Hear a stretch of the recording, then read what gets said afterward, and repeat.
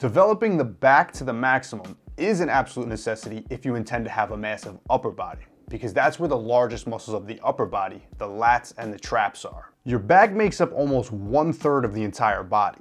So needless to say, bodybuilders who ignore their back or have never trained it properly are no different from those who neglect their legs. They just never get the whole package together, making maximum mass building and proper symmetry and proportions impossible. This is something Arnold spoke about when he explained exactly how he built his Olympia back. Something that he also noted was that when people would talk about his massive chest measurement, his back was actually responsible for half that number. And since the chest and the back are so much involved in developing the upper body, it's why he often trained them together with supersets. In this video today, we're going to talk about all of Arnold's tips and techniques he used to build his championship back, and then we're going to go over some sample programs. So starting with tip number 1 from Arnold, he first notes that for full back development, you need to focus on both width and thickness. Generally, this means width from wider lats and thickness from the traps, rhomboids, and middle back and the lumbar.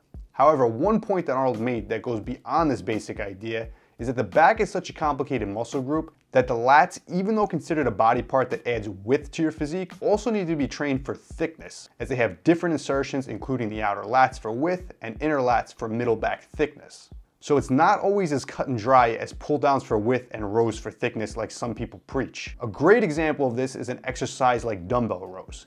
Being primarily a middle and upper back movement with standard form, changes in technique, position, and body angles can all be made to make this movement work in an entirely different part of the back. For example, keeping the body more upright, going for a deep stretch, and pulling the dumbbells back and away from the body can turn this movement into more of a lower lat thickness movement, rather than a traditional upper back row. Depending on your own physique development and needs, exercise selection and technique should always be catered to your goals. The second tip is to learn mind-muscle connection.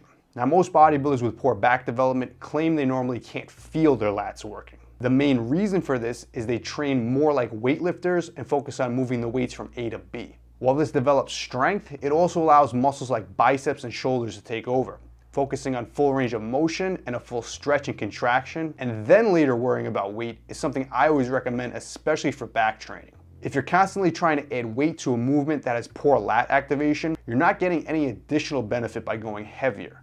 Build that mind and muscle connection first, and then as you get stronger, you can start to progressively overload. Third tip from Arnold on back training was to use his favorite lat movement of all time, the wide grip chins. Now, Arnold's mentioned this various times before, that depending on the muscle he's targeting, chins can be done with various grips and positions.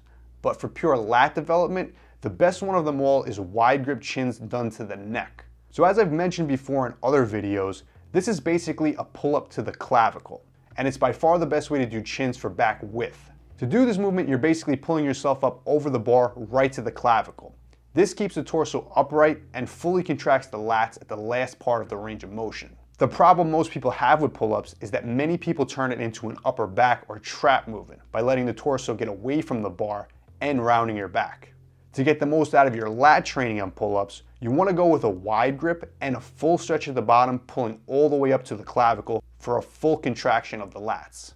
Arnold's tip number 4 for full back development is the lower back must be trained directly. Many people feel that if they do pull downs and rows and then train the legs, there'll be enough stimulation for the lower back. However, since the lumbar is such a large and strong muscle, it can handle much heavier loads than what you would normally expose it to on something like rows. Arnold recommends to directly train your lower back with a deadlift variation. This means conventional or even stiff legs or Romanian deadlifts. He also recommends you incorporate more isolation movements for the lower back like hyperextensions, specifically because they're less taxing and they can be trained more frequently. Now, contrary to all that high volume that Arnold is known for recommending, he does note that since the lower back is worked in so many different movements, even on things like overhead pressing, squats, rows, the direct lower back work can and should be limited to even as little as 2 to 3 sets.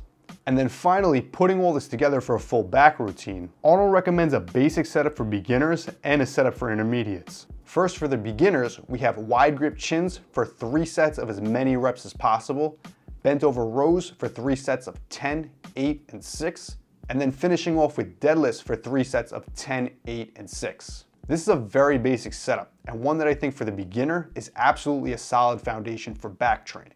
3 sets of chins, doing as many as you can. I'd first recommend trying to progressively add reps until you can do 20 full range of motion bodyweight chin-ups, and then you can slowly start adding weight to them. For bent over rows, 3 sets done with a slight pyramid is not a bad setup at all. Then finally finishing with 3 sets of deadlifts done for 10, 8, and 6. Now this is definitely an old school training setup. It's a bodybuilding method that many people have used and had success with. However, in my opinion, and something that I've mentioned previously in some other videos, I'm personally not a huge fan of going over 5 reps if we're talking about the conventional deadlifts, as the form breakdown for beginners can definitely set in with higher repetitions on this movement. So I'd personally recommend for beginners go to 3 sets of 5 repetitions on these. But if you also choose to do something like a stiff leg deadlift, which in my opinion is superior for bodybuilding, you can definitely keep the rep ranges higher on this movement. Now, his recommendations for the intermediate is to add in some more volume and some more direct work for either back thickness or back width, depending on your body and your own goals. So we would take that original setup, and now we would do 4 sets of each exercise, increasing the volume, but we'll also add either Tbar rows if back thickness is needed, or lat pull downs or pullovers if more back width is needed.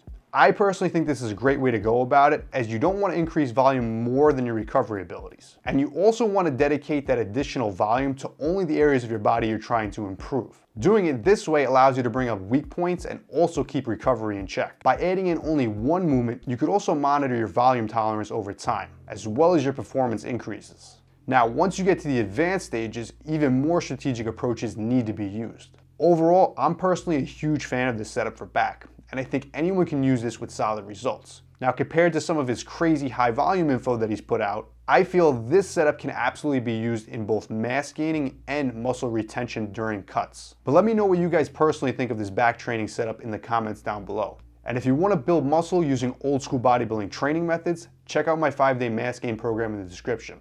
Or if you want to work with me directly, get your custom program below. Alright guys, that's it for the video. If you want to see more of the best original bodybuilding content just like this, make sure to hit subscribe.